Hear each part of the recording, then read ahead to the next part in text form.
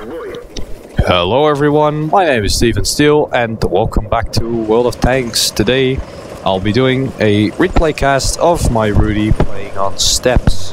Steppes being one of my preferred medium tank maps. So I've done a review on this tank, I have it on my channel, so if you want to see that you can go check it out. And I've done a later replay as well. This is going to be a really nice game and where I get high caliber medal as well.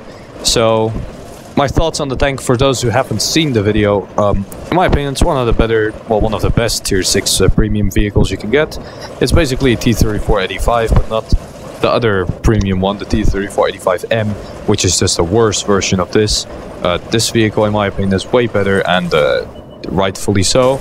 It is really fun to play, and it costs 20 euros in the bundle that you can sometimes buy. Can't always buy it, but it comes out every now and then again, which is something to look out for. By the way, I have a 3.5 skill crew on this and full equipment, which is rammer, ventilation and coated optics. My crew has full brothers in arms, full repairs, 6 sense, smooth ride, snapshot and safe stowage. And currently I'm also working on stuff like situational awareness, so bear in mind that this is going to be a bit more performance than you will get in the beginning, but not really a big deal. You can train the crew up pretty nicely.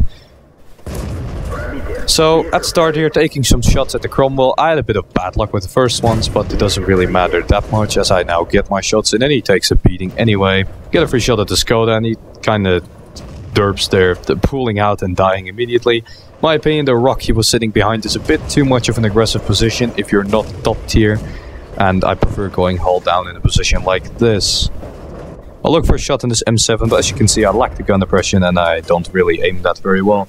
But the second shot into the looks is going to be way better.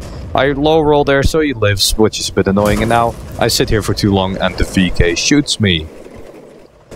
So what you're going to see here this game is me sometimes firing without aiming, and that's one of the things that I really prefer to do in this tank.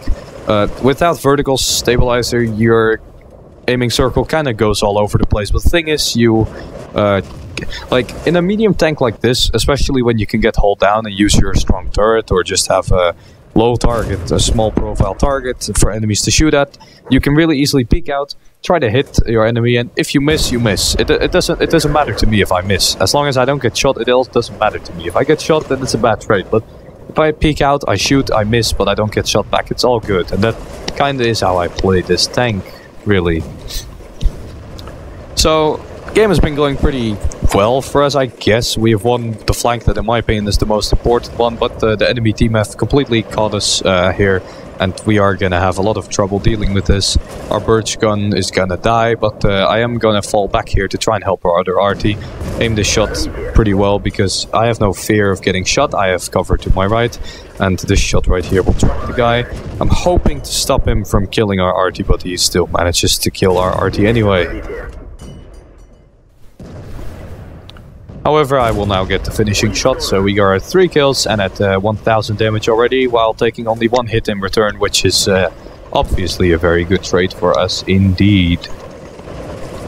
So, right now, priority for me is to hold this flank, while hopefully my team can kill the remaining heavy tanks on the other flank. The problem is I can't really do much here. My gun depression is letting me down. The Rudy has 7 degrees, which is not that great. As you can see, I cannot find an outline there because there's a rock. I might be able to get an outline, maybe, but it is really difficult to hit him properly. So I decide to back out and help my team out again. Seeing as the Churchill Mark 7 also got wrecked there, it wasn't really a good idea for me to just sit there and get shot at, so I do move away into another position, and as you can see right now the situation looks pretty dire. Enemy team is surrounding us, we are outnumbered and we are being surrounded. Now we're 7 against 7 again, but still isn't the greatest position for us. And here you'll see what I mean. I peek out, I see him, I shoot. I don't really... Well, I aim this one pretty well, but the shot goes completely nowhere. And after that, like... It doesn't matter to me if I miss shots as long as I don't get shot at. But shots like those are actually... well, I should have been able to hit that in my opinion. But I just got really unlucky with the shot, I guess. Now it's T-3485. On the enemy team is gonna come out there behind the hill. And when he does so, I will shoot him for free. And here, I don't aim, but I have a pretty good chance of hitting him. And I pull back immediately, so he can't get a shot into me. And same shit all over again. So I did 2 free shots into him, over 300 damage, and he is very mad now. I will try to get a lucky shot here, but that wasn't very likely to hit. I might have actually been able to kill the Hetzer there, but I didn't really go for it. There he gets a shot back into me without me hitting him, and now it's pretty much just hoping for him to peek out and make the mistake. But we are behind on kills. We're soon going to be behind 2 kills, so I need to make a play here. I need to do something, and I get a bounce from the Firefly, which means I might have to get out of this position.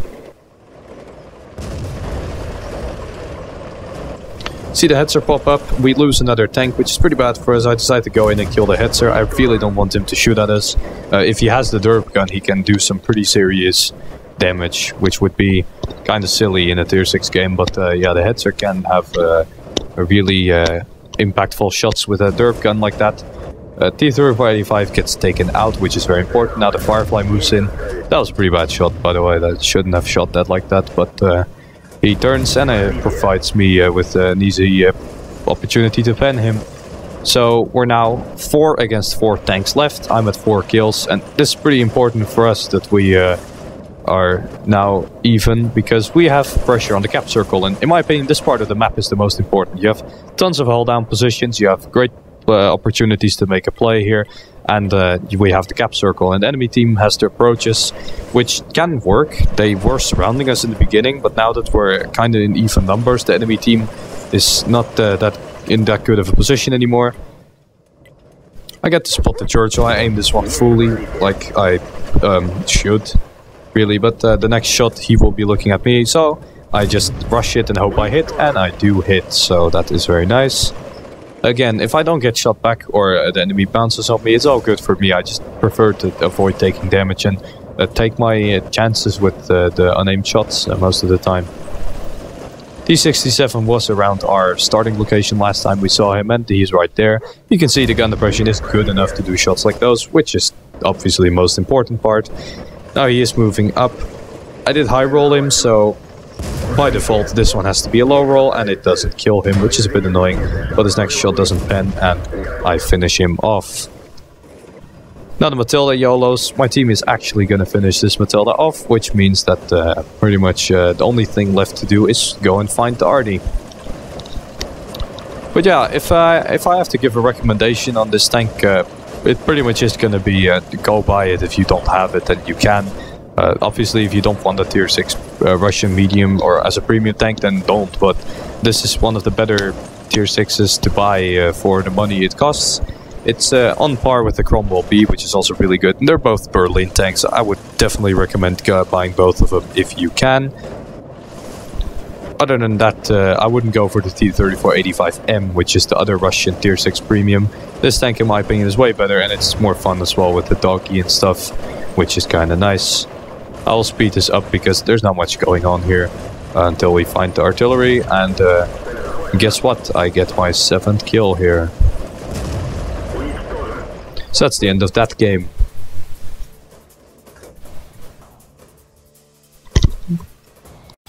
So here we go, 2365 damage dealt. We got ourselves 1200 experience, which is really nice. High caliber, top gun, and we got ourselves a bruiser and a fire for effect. We did damage to quite a few vehicles as well. So yeah, as you can see, top of the team score. Other T-3485 did a lot of work as well, which is really nice. And yeah, we pretty much carried the game with our 7 kills and our 2300 damage dealt.